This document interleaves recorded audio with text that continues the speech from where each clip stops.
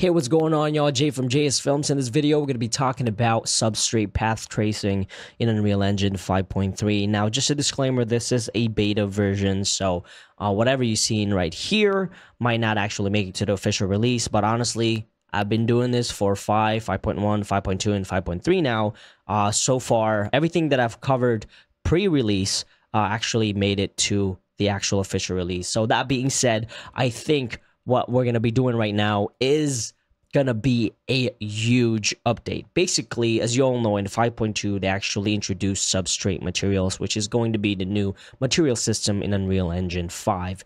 But with that being said, I honestly did not think they were going to be able to do it this fast. Pretty much 5.3, it's going to be already implemented. But in 5.2, Substrate Materials, path tracing is not supported with Substrate Materials, but in 5.3, as you can see right here, it is actually now supported. So if I go to lit path tracing, you can now see that we have a substrate car material right here, the opal one, and it's rendering in path tracing. Now, this is why I think, I don't care what other YouTubers say, this is why I think Unreal Engine 5.3 is going to be a big deal.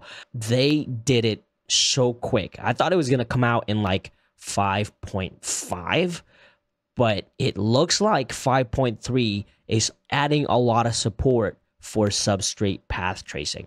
Now, it's not perfect, because right now, whenever I'm trying to add some glass, some mirrors, some windshield to this car, I'm getting crashes. So hopefully by the time they actually officially release 5.3 that they would fix all that issue.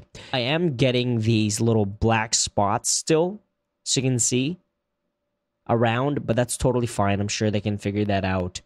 But this is huge. So my example right here obviously is like an overkill. Nobody would want their car looking like this, although it looks kind of cool.